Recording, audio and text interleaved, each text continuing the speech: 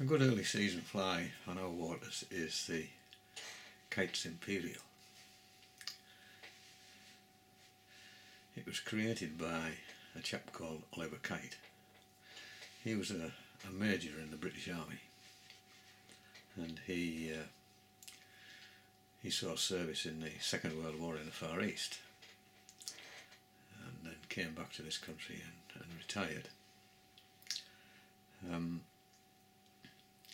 He was a member of the Services Dry Fly Fishing Association,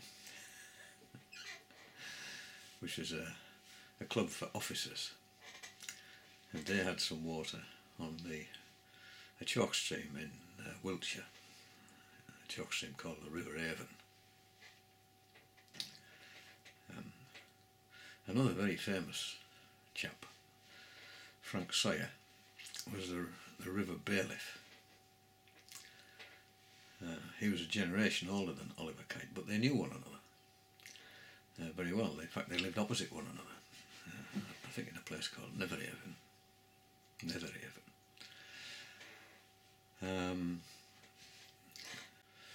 Frank Sawyer pioneered nymph fishing, which had never been very popular up to them. Dry fry was the way to go. Nymph fishing was rather frowned upon, but Oliver Kite popularised nymph fishing, and in his book about nymph fishing he credited Frank Sawyer. Unfortunately they fell out, and for the last 5 years of Oliver Kite's life, I don't think they spoke to one another, which was a bit unfortunate.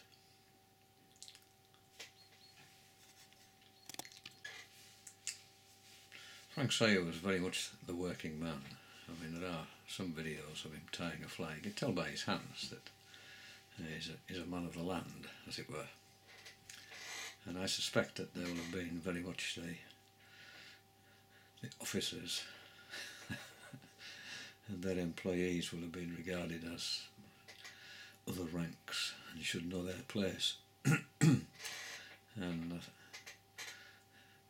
reading about Frank Sawyer, there were instances where he was put in his place by the officers, and I'm sure he didn't take very kindly to it. Now, Oliver Kite was a major, or had been a major. He had a very imposing handlebar moustache and smoked a pipe, and I think he was a bit of a stickler. He was employed by Southern Television to make videos about fishing and wildlife, and they're very good. And as a fisherman, he forego all the sort of modern materials and stuck with a big heavy glass fibre rod. And when you watch him fishing, there did seem to be too much finesse about it, but nevertheless he caught fish, and that's the name of the game.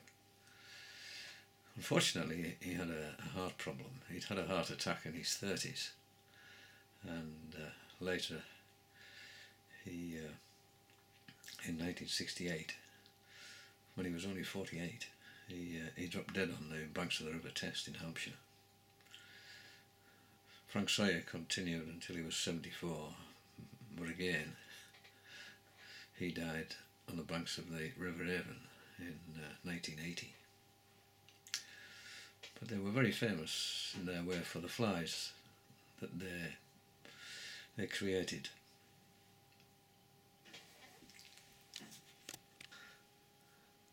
So this is a Kite's Imperial, and it was called Imperial. In fact, it was called Kite's Imperial by another fella, not by Oliver Kite himself, because of its purple silk and its gold ribbing, purple and gold being sort of imperial colours, if you like. It represents a large dark olive, and fishes very well in largest sizes on chalk streams in the south of England. Up here it has to be tied a little bit smaller. It's very popular on the rivers that flow off the Pennines on the west side, the Ribble the Loon and the Eden. On the east side, on the Swale and the Ewer and the Wharf, we tend not to get large dark olives. Nevertheless, it represents something, whatever that might be. It's a very good early season fly, and it catches many trout. And I'll demonstrate how I tie it now. So these are the materials you need for Kite's Imperial. There's some purple silk, some fine gold wire. The hackle, I've got two here. The lighter one, slightly almost a gold colour, I suspect would do well on southern rivers. On northern rivers I prefer this slightly darker, more honey dun hackle, so that's the one I'll be using. And the other thing you need is heron herl. This is part of the primary feather from a heron. Unfortunately you cannot, well fortunately you can't buy this stuff. I mean this is from a heron I found dead on the riverbank with a broken leg. It had a ring on, which I sent away to the address given, and weeks later, when I'd forgotten all about it, I got a letter back telling me where this bird had been ringed, and its and the date it was ringed. It was ringed in a heronry in Lincolnshire 2 years before I found it, which was quite interesting. So I'm going to use a size 14 Captain Hamilton, partridge Captain Hamilton hook, which I tend to use most of the time anyway.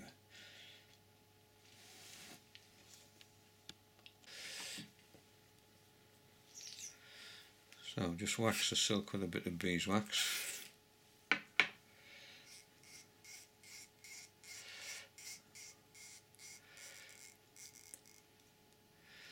And just bring it, catch it in at the head, and then just bring it down in close touching turns.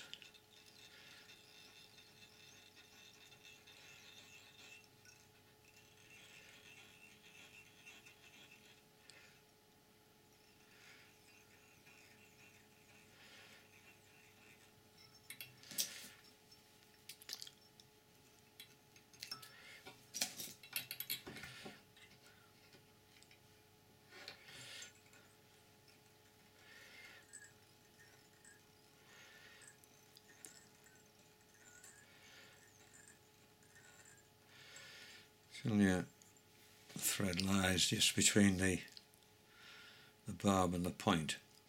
Normally when you're tying flies you don't have this protruding out, it's normally hidden by the jaws, because when you're tying you catch the thread on it and it either snaps it or frays it, so I'll just push that point back in so it's not visible. So for the tail I need some quite long fibres, so I just take one of these longer hackles off this Indian cape. It's quite a good quality Indian cape as they go, and I just pull the fibres back on here.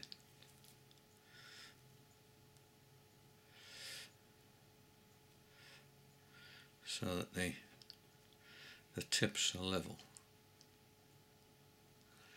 and I just want a decent bunch of them, probably, I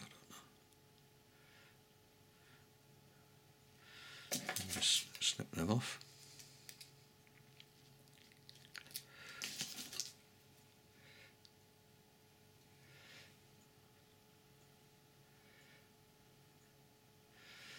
And then about the same length as the body, maybe just a little bit longer. Just turn them in on top of the hook, just pinch and loop.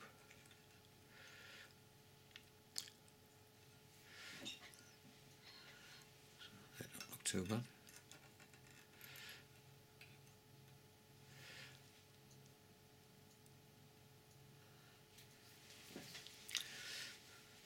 Now I need to tie in some gold wire.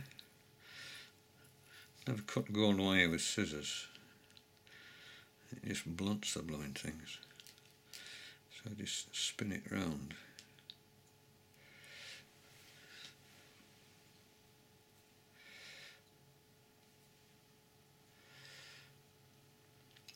So just rest it on the thread and just bring it up under the hook shank and just tie in a turn like so. I'll just trim those off.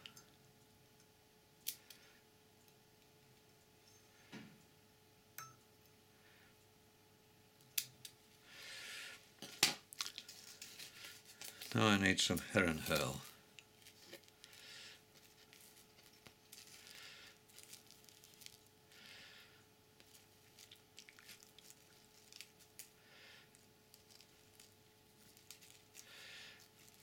I just need about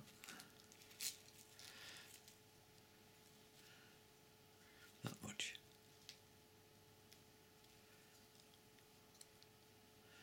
I'll just pull it off.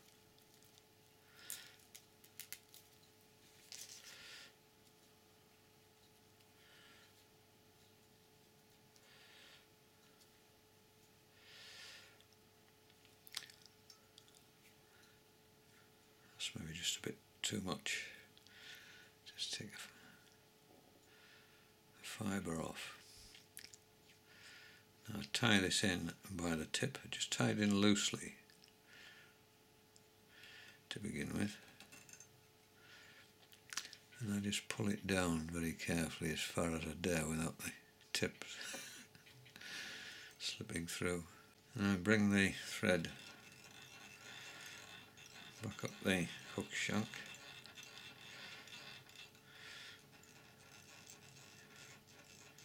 To where I'm going to tie in the front of the thorax, leaving enough room to put the hackle.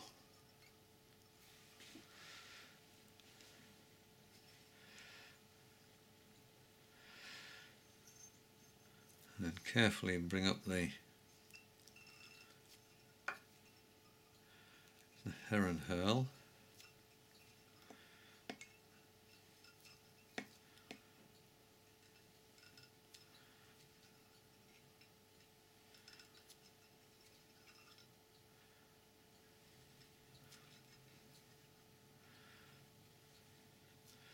Right up to the front there. Now tie it off so the hurl is on the top.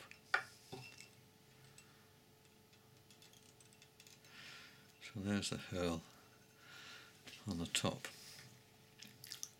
And I'll bring the wire round in the opposite direction to the way I tied the hurl. I just put 3 turns in. They don't want to be too close together. And I bring it halfway up the body. And I'll bring this hurl over the top.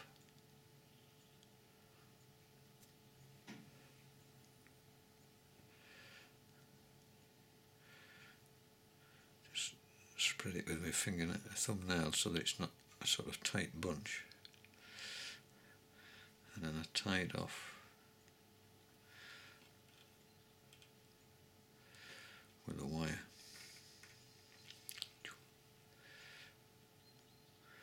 At that point.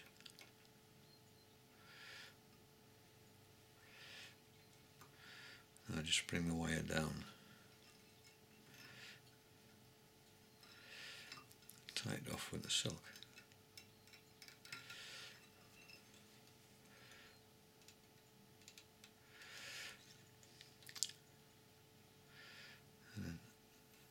Spin it away.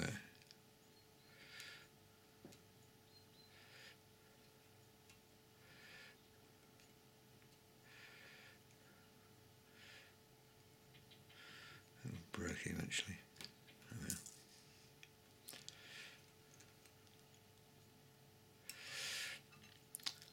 bring these back over so the thorax has been doubled. And again, just spread them with the thumbnail so they're not in a tight bunch, and then just tie it off, yeah, like so. So you've got this sort of little thorax here at the front, and then trim that off.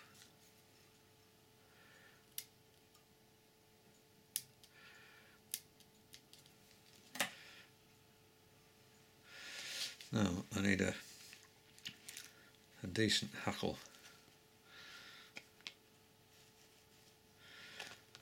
Just check the size of the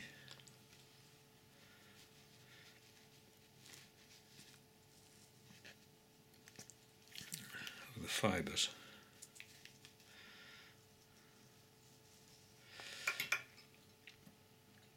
That won't look too bad.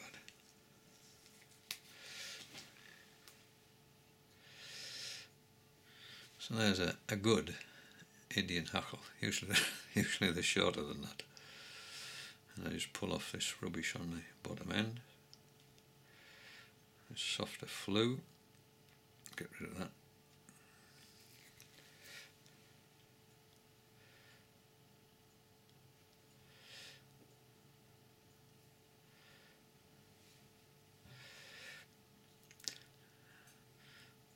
Now you just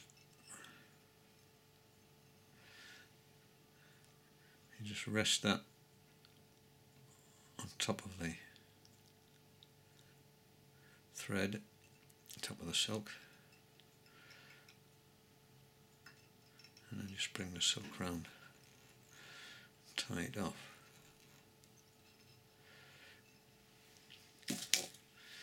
And then just take that butt end off.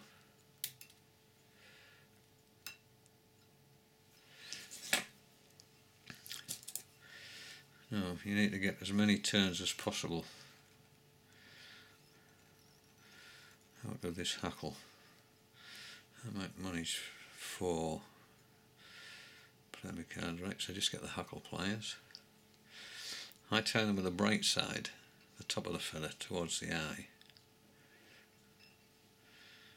and just wind it round in close touching turns.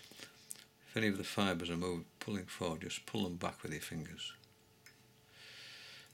so you don't tie them down.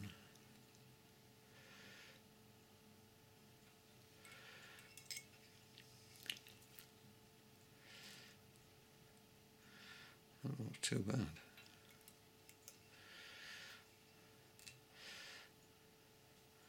I think that's far enough. If I do any more, it's going to pull the hackle out of the pliers, which will be and I'd have to start again.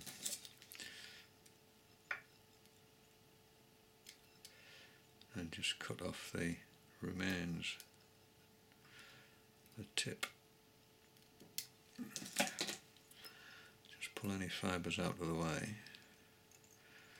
and tie a decent head.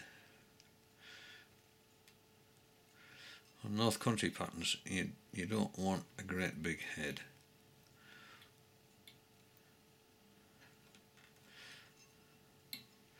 That there will be sufficient. And then just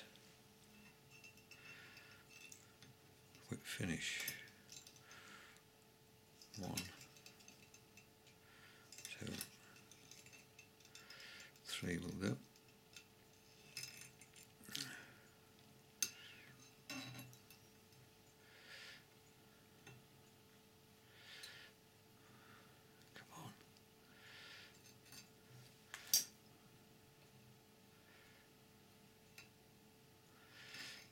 So you get a nice neat head.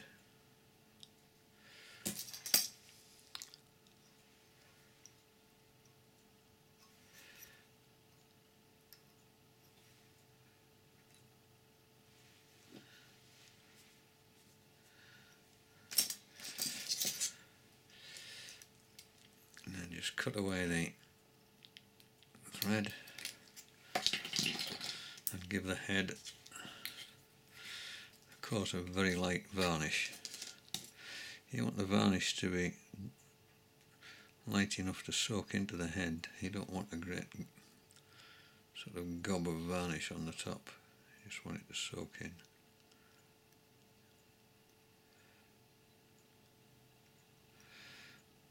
Just a little touch underneath.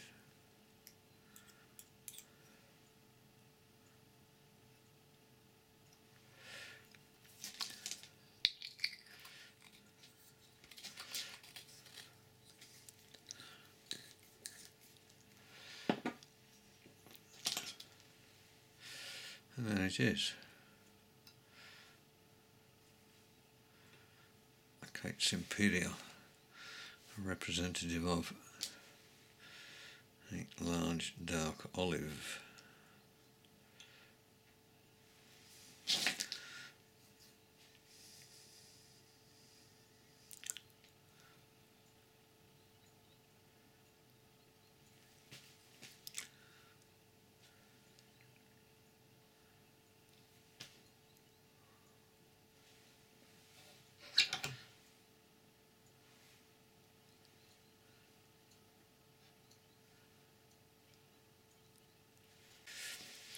Well, not the best Kite's Imperial you'll see, but I'm sure that'll catch fish on its day.